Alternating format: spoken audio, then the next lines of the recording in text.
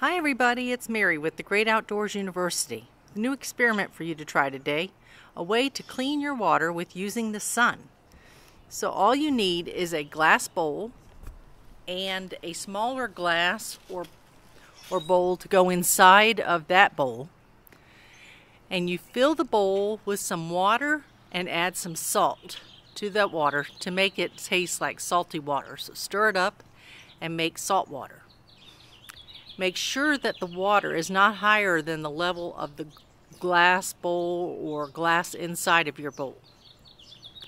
And then cover that bowl with plastic wrap and put a rubber band around it so that it's nice and snug and there's no air getting in. And last but not least, put a rock on top of right over the bowl or the glass that you have inside of your bowl. Make sure the rock isn't larger than the bowl inside. Now, let it sit out in the full sun for an hour or two, and then check and see what happens. What do you think will happen? Do you think you'll end up with any water in your empty bowl? Do you think that water will taste clean and fresh, or will it taste salty? Do the experiment and find out. And have fun. I look forward to hearing more about your results. Have a great day.